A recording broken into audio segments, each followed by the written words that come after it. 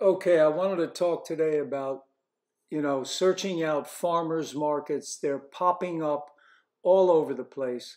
And this is where you really need to go to buy in bulk. I ended up buying these tomatoes. It was $5 for five of them, but they were huge and they caught my eye because they're so red. The redder the tomato, the sweeter.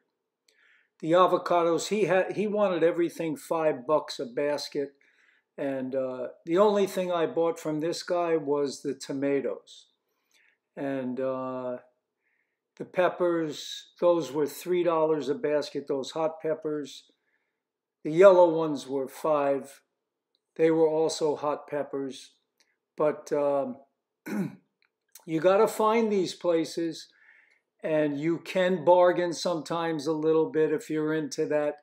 Most of the time I don't bargain. I just look for a good price. I mean, these people work hard getting all this produce there, and I don't like to nickel and dime people.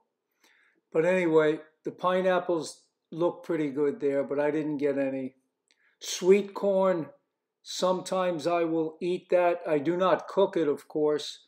Corn raw tastes delicious. So I was searching around this market, and I have one contact where I get all my citrus. Not from this guy, but that stuff looked pretty good. The oranges that Florida has right now are Hamlin, and the Valencias will be coming in soon. Okay, here's the citrus that I got in the back of my car right now from the guy I deal with, and that's a nice supply for a couple of weeks.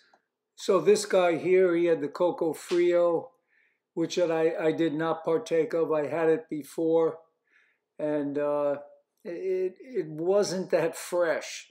So the watermelons, he wanted $6, and I can usually get them cheaper than that. And I don't know how fresh they were either. They didn't look fresh to me.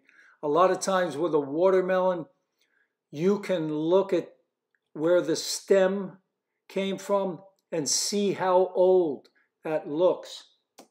Totally stocked. And I've got another basket here. So I got 6 boxes, $60 for all of these oranges. And that's what you got to do. You got to go to these places where people will give you a break on the produce. I also picked up some really nice tomatoes, and I got some bananas. Okay, I got 4 bunches of bananas here, $4. And I got 5 big tomatoes, really nice and red. Remember, the redder the tomato, I'm going to show you those in a second. Okay, here's the tomatoes I picked up. $5, but these things are huge. Oop, I didn't even realize I'll have to cut that out. But that's no big deal, just cut that out.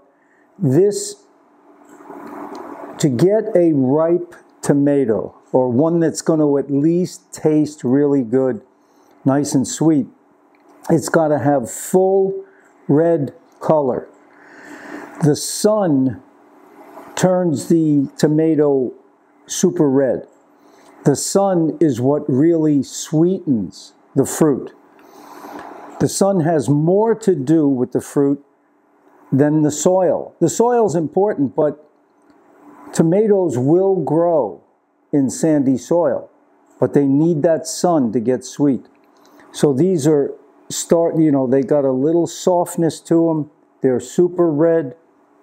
So those are going to be some nice tomatoes. So it wasn't a huge, I didn't get a lot of different things today, but I'm well stocked now with citrus. So search out those produce dealers that will give you a good deal. All the best. Please give me a like, a thumbs up, and please subscribe to the channel. All the best. Take care.